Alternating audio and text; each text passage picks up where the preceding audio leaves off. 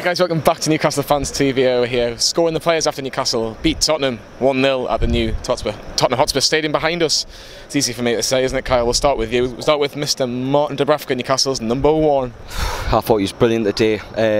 He made that excellent save from Kane in the first half. Even the one that was put offside, he saved as well. I thought his distribution was alright, given that all he had to do was kick it long. Let's be honest, he wasn't like rolling the ball out or anything like that. I thought his distribution was really good. Command his area really well, and you could tell at the end when he was celebrating with the fans how much it meant to him.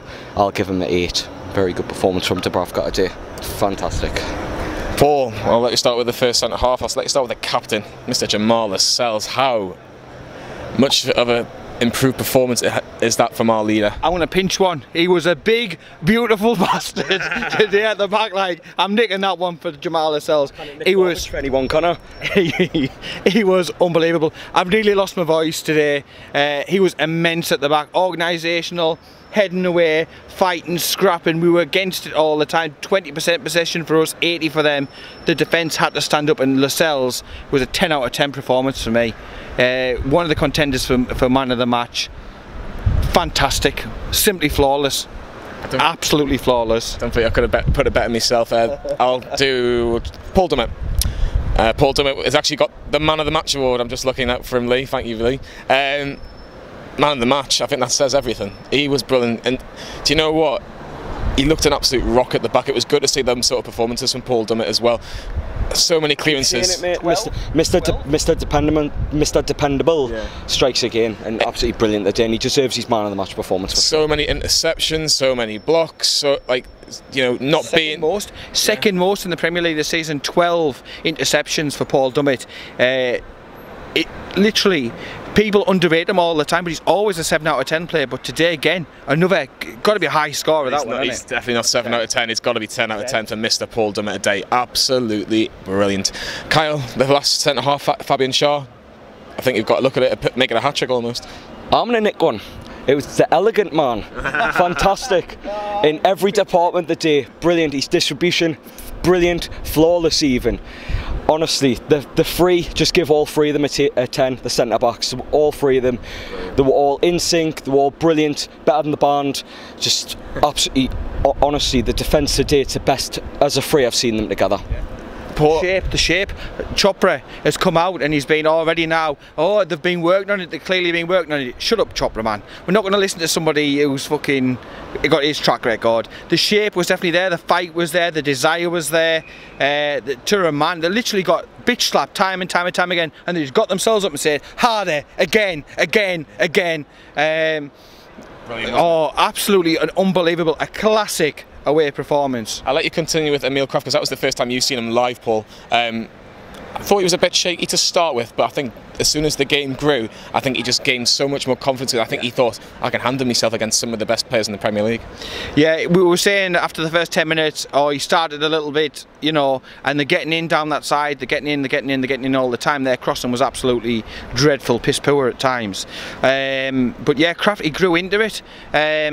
And I think, you know, if you were grading the first half, you'd have really graded him down. But the second half performance, again, he was absolutely fantastic. He's got to be a good 7 or 8 out of 10 sort of level of performance. What are you giving him? 8. Why not? I'm absolutely buzzing. Because, like I say, second half, you know, nothing got past. Nothing at all. Nothing. But in the first half, he had that mistake where where the ball bounced and he headed it back, and that could have ended up in a goal. But I think that was a save from Dubravka. Correct us if I'm wrong. But in the second half, he really grew in confidence and he was fantastic. Yeah. Who else is there? Matt Ritchie from a distance. Yeah, he does, doesn't he? Matt Ritchie. I'll quickly do this one. Huffed and puffed, but you know what? He worked his arse off so much. And you always get that with Ritchie though. Win, lose or draw, bad performance, good performance, you always get Ritchie working his arse off. He's talking as well, talking. Yeah. Crossing. His crossing was okay, but you know what? Defensively, that was the job that Steve Bruce asked him to do, and you can't fault him on that, and it's going to be an 8 out of 10 for Matt Ritchie. An absolute man at the back, absolute man. Always is. We'll start with the midfield. I'll let you start, Kyle, with Sean Longstaff's the first one I can think of. Yeah, Sean Longstaff and Hayden, by the way. Yeah, Sean Longstaff. I mean, going forward today, we didn't really get much. I think 20% possession is what we had, so he didn't see much of the ball, but defensively he was brilliant. For talented players like Lascelles, Ericsson, Did Ali play? No, Ali didn't play. Harry Winks, a lot of talent in that midfield. Sissoko. They were, well. You said talent, didn't you? You did say talent. Sissoko was not on that list. What's your mark for Longstaff? I think summing him up, he did really well today, and I'll give him an 8 for sure. Isaac Hayden. I tell you what, if Dummett and Lascelles were leading contenders for man of the match, he was an ant's knob away from being man of the match. He was fantastic. He was here, there and everywhere, did everything. He was everywhere.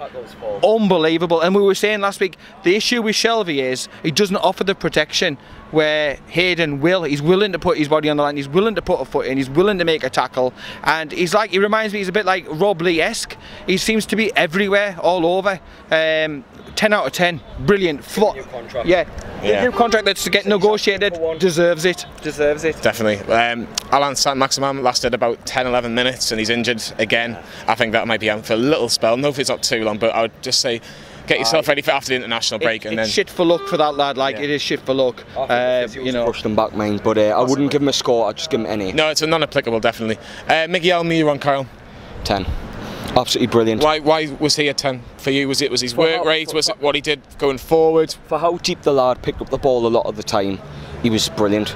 Running forward, and even when he didn't have the ball, he was running back. I think there was a part of the game where he ran the whole length of the field twice, and you don't see that. And if you don't get quality with Almiron, and there's games where the chips are down and you're not playing very well, you do get work rate, and when we're playing well, you get work rate. So that's the type of players you need. If we're going to be down the bottom like a lot, wasn't he? He was like all over, just like round and round constantly. If you're fighting down the bottom, you need players like him who are going to run and have a bit of quality about them, because there was times today where they couldn't handle his pace and they couldn't handle his dribbling on the ball. So I give him a 10. He was fantastic. Work rate, like I say, he was like Superman, Batman, everything just combined. Amazing, absolutely amazing. And there was some Atlanta representation here as well today, so no doubt he's wanting to impress his for sure. Let's talk about the goal scorer, Paul. Mr. Joe Linton takes his score really well. Could have had another one on another day as well, but that should hopefully give him the start to try and get a few more on the score sheet, because some of the runs he was making were absolutely brilliant. I think maybe the fact that he's got his first goal now maybe eases the pressure of him going into the Watford game, because we need to play well again against, you know, an easier team on paper, but just as important the game. Well, I'm not looking at anything on paper again, because the thing is, who would have said we would have beaten Man City and Tottenham in a calendar year? You would have thought you were some sort of glue sniffer, but we have, so we seem to play better against the big teams. Today, Joe Linton, you could see the quality, the touches, the movement, the work rate, the desire. Yes, he's got things to learn on, and there's little tricks to the trade that you can say you need to do. You know, very comfortable. Yeah. You can tell that he always has quality. If he gets service, he will score goals. That is an absolute you know, given. You can see why we have spent that money on him. Amazing potential. We chucked him in the deep end because we have to, but today it was literally, absolutely, he gave every little percent he had at the end of that. It came off, he virtually crawled off. I was just like, I stood up, I was clapping all the way off. What would you give him today? 10. And again, 10. You can't fault the lad. He scored a goal. No, it was good. Yeah, it was. You could say it was sloppy by Tottenham and stuff like that. But it could have easily, if that was a Jostler or somebody, that would have been skyrocketed. It was a big pressure moment and he handled it, and that is what the number 9 needs to do. Handle the pressure, score the goal, get the points in the bag, get back on that team coach, and head back up to NE1. Just one little thing. Just one little thing, but with Joe Linton, you don't get many chances against Tottenham, and he's put it away, which is most importantly. I'm going to do Christian Atsu because I let you two talk for about 10 minutes about everybody else. 10 out of 10 for Christian Atsu is something I never thought I'd say. I never thought you'd have to listen to, Paul, if you look back at the Nottingham Forest game from last year. Nosebleed. But do you know what, Chris? When I was sitting next to Lee and when Alan Saint-Maximin came off with like, oh no, Atsu's coming on. What a performance! He just proved everybody wrong. What an assist! He was taking men on, which we don't really see a lot of Christian Atsu. And his pass for Joe Linton as well. It was brilliant. And that's won us the game. But his work rate, driving the team forward. You know, we had to defend as men, and we were absolutely brilliant. I'm giving Christian Atsu 10 out of 10. Again, Lascelles gets man of the match, but Hayden and Atsu for me, like Paul says, very, very close. Federico Fernandez, was he on long enough, Kyle? Not really, no, but he did what he was needed to do. That clearance at the end when the whistle was blown, I was like, get him, we'll have enough of that. Aye, but I'd go non-applicable myself, but if not, give him a 9, give him a 10, whatever. Don't care, clean sheet. Yoshinori Muto definitely gets a non-applicable, but he did work hard and probably should have got Sanchez sent off as well. To be fair, Jolinton, when he came off, Jolinton was staying on the halfway line because he was paggered. Muto came on and he was like that third midfielder, if you will. Loads of energy. I was saying towards the end to Paul, his energy is something that we might need, and he nearly got through on goal there, brought down by Davinson Sanchez. How that wasn't brought for a foul, I don't know, but I think all things considered, I think Muto, given he had, what, 9 minutes, I thought he played really well, to be fair. And let's talk about Newcastle's head coach, Steve Bruce. Steve Bruce. Look, there's a lot of opinions out there that says he's not good enough. You've had a couple of comments, haven't you, Johnny? I have, but do you know what? Look, I'm not. Black, white, I mean that. All I'm going to say is that when we needed to get a manager, we've got a manager. And yes, it wasn't everybody's first choice, but that is a massive, massive win for Steve Bruce. You know, shut up, Johnny. It is, but do you know what? It wasn't the choice. Right, it wasn't your choice, it wasn't my choice, it wasn't anybody Newcastle Fans TV's choice, but he is the choice, and you've got to give him a bit of time, haven't you? You've got to give him credit. You've got to give him credit. You've got to give him credit today because he's put them out there and he's put them with a game plan, and it worked to a T. Tottenham have had a week off just like us. They've not had to play any like European games or whatever games. You know, they've had a long time to prepare for this game, and Newcastle gave them so many issues, and plus they ran out of ideas when Tottenham were going forward. The biggest compliment I can give Steve Bruce, that was a Rafa Benitez defensive type of performance today. And also I said as well the previous week, I didn't see the fight against Norwich, but even after it turned out he'd been having an argument with Pochettino about the injury to Jolinton when he went down, so he's shown that heart, he's shown the desire, the spit, the blood, everything that I asked for last time. Look, at the end of the day we can all take criticism on board, and it's how he comes out the other side, and today he's come out the side a lot better. He's come out with a lot of credit. Made a risk and changed the system, which is something that was asked of him. Let's be honest, playing Maximin, Almiron, and Jolinton in the same system, he's managed to do that and make it work. So can he do that against like Watford next week? That's all I'm saying with Steve Bruce. Is just let us give him a chance. Are you all in agreement? 10 out of 10? Yeah, 10 out of 10. 10 out of 10. Rate the fans as well. Go on then. I'll give them 10. Fantastic. 10 for the fans as well. It was absolutely bouncing. I won't say the same for the Spurs end. I'm sorry, Spurs. You've got a lovely stadium.